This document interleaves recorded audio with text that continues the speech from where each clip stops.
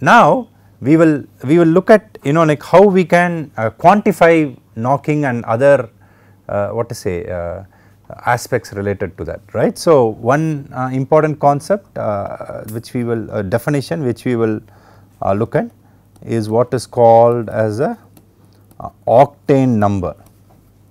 Okay. So as we can readily observe, knocking is influenced by or knocking is a phenomena where the fuel self ignites. So the question is like how can we characterize a fuel like for its anti-knock tendencies or anti-knock properties. Okay. So the quantity which is used is what is called as an octane number. So octane number is indicative of the anti-knock characteristics of a fuel, okay, used in SI engines. Okay. So what is the definition? Let me write down the definition. It is the percentage by volume of iso-octane, okay, whose chemical composition is C8H18. Iso-octane has a very good anti-knock characteristic. So that is taken as the base. Okay. So iso-octane in a mixture of iso-octane and normal heptane, whose chemical composition is C7H16, which exactly matches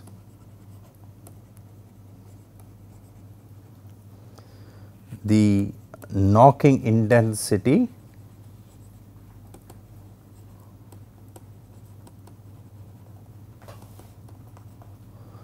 of the fuel in a standard engine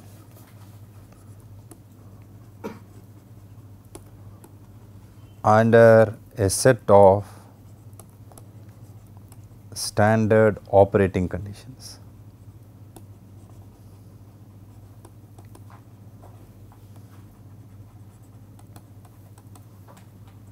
Okay. So that is the definition of octane number. So what are these standard operating conditions and what is a standard engine? So the reference would be this and the annual book of ASTM. Okay. ASTM stands for American Society for Testing and Materials. Okay. ASTM standards, okay, and volume 05.04, and the title of the standards is Test Methods for Rating Motor, Diesel and Aviation Fuels. Okay. So people do a standard test in the standard engine under the standard operating conditions. You let us say someone gives us a gasoline fuel, we figure out like what is the knocking intensity of the fuel in terms of the pressure pulses which are felt when the engine knocks, and we then like have to adjust the percentage of iso-octane and normal heptane, right, such that we get the same knocking intensity experimentally, right. So then the percentage of iso-octane in that mixture will give us the octane number. Obviously a higher octane number is better, right. So a higher octane number, what is called ON, which is octane number, is desirable, and it implies that the fuel can be used at higher compression ratios. Okay, this implies better efficiency and fuel economy, right. So, these are the benefits of having a higher octane number. Okay.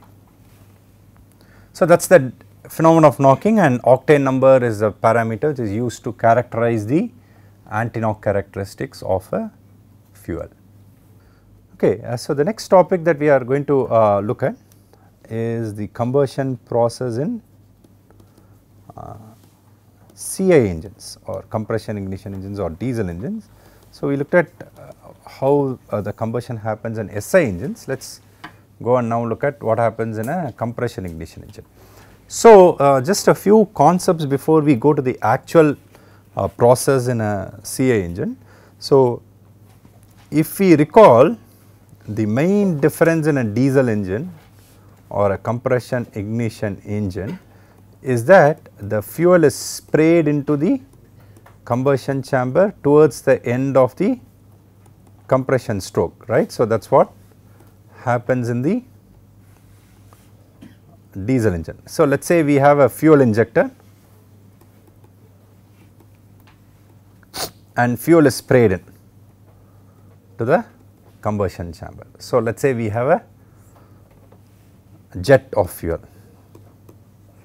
Okay, I am just exaggerating the diagram to drive home the concept. Okay. So, let us say we have a nozzle and we spray a jet of fuel, okay, into the combustion chamber. Now, for proper combustion, as we have already discussed, we need fuel, we need oxygen in the correct proportion, and we need a mechanism for initiating the combustion process, right. In a compression ignition engine, the initiation of the combustion process happens due to self ignition of the fuel. So, here the mechanism of combustion is by self ignition of fuel, okay, or the fuel reaches its self ignition temperature and burns by itself, okay. That is how it happens. And in a spark ignition engine, right, if we recall what was the mechanics, we took in the fuel air mixture during the suction stroke and we compressed the fuel air mixture during the compression stroke. So, we gave enough time for the fuel air mixture to mix well together, for the fuel to vaporize during the compression stroke, so that a homogeneous mixture is formed. So, obviously a homogeneous mixture helps, because a homogeneous mixture will ensure that the combustion process is smooth, right. On the other hand, in a compression ignition engine, the fuel is sprayed towards the end of compression, right, and we have very little time to spread the fuel throughout the combustion chamber, okay. So, there are some other additional effects or attributes that one needs to consider, okay. So, two important attributes that we need to consider, not only for compression ignition engines, but for all engines for that matter, is the first one is atomization of fuel. So, what do we mean by atomization of fuel? So, we want the fuel droplets to be split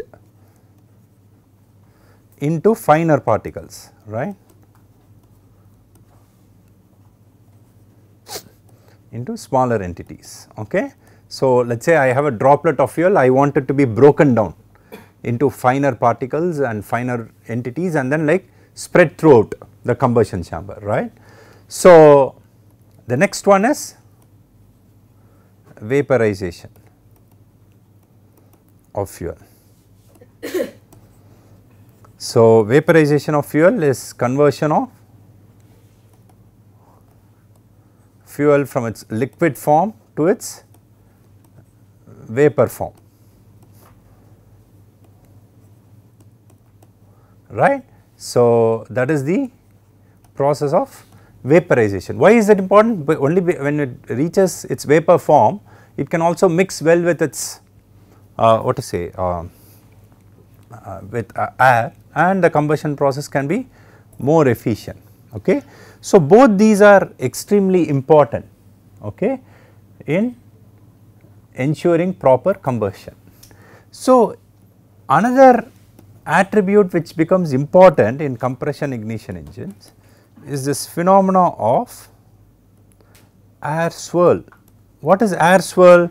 Suppose let us say I essentially spray fuel into the combustion chamber.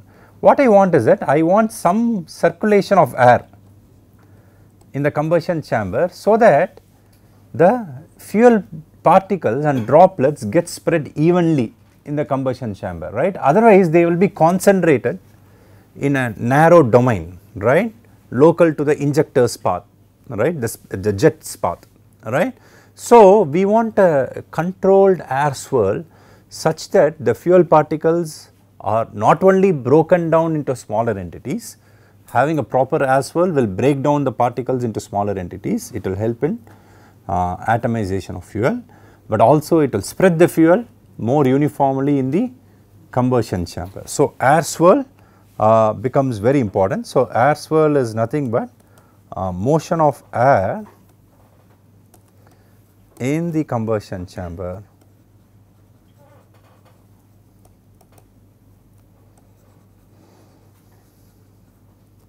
to ensure the formation of a near homogeneous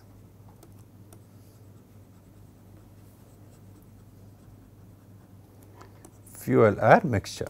Okay. So, that is the concept of air swirl. Okay. So, another important attribute is the following. So, let us say I am just exaggerating, let us say I have a droplet of diesel fuel, okay, like this, right. So, let us assume that there is a periphery which vaporizes and it burns, okay. So, let us say it combusts and burns, right. So, there is an unburnt core, okay, and if the combustion process happens in this way, not only are we going to be left with lot of unburnt fuel in the engine exhaust, that will affect the fuel economy, but it will also have a serious repercussion as far as emissions are concerned.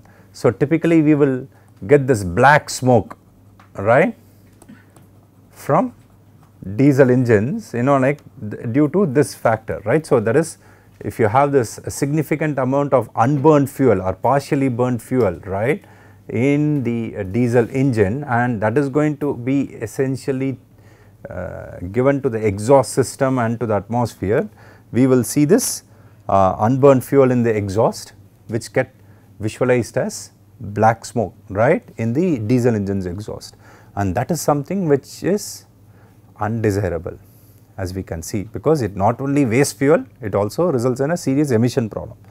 That is why not only we want proper atomization and vaporization of fuel, we also want this air swirl to help these processes. But even after this, please recall that the process of this distribution of this diesel fuel in the combustion chamber, its atomization, its vaporization, formation of a homogeneous mixture, all these events must happen in a relatively smaller amount of time. Why? Because the fuel is injected towards the end of the compression stroke. Whereas in a SI engine, we had almost 1 to 1.5 strokes for the homogenization to happen, right, because the suction stroke was the one where fuel air mixture was taken in, right. Even assuming that the fuel air mixture was taken in during the suction stroke completely, we at least had the compression stroke where the fuel could mix nicely with air, get homogeneized properly, right. But in a diesel engine we have very little time, okay. So in order to tackle this problem also, typically a linear mixture is used in diesel engines, right, to essentially safeguard against this phenomena, right, of unburned fuel being there, right, despite our best efforts. So diesel engines typically are operated with linear mixture, that means that we have less fuel in the mixture than the stoichiometric fuel air mixture. So this is mainly done to prevent incomplete combustion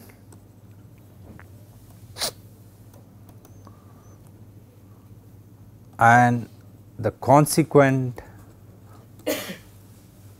presence of unburned fuel in the exhaust.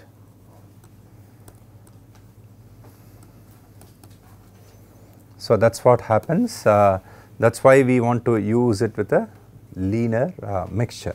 So today in modern diesel engines, what happens is that the fuel is injected, you know, to overcome these aspects also and to address these issues, fuel is injected at very high pressures,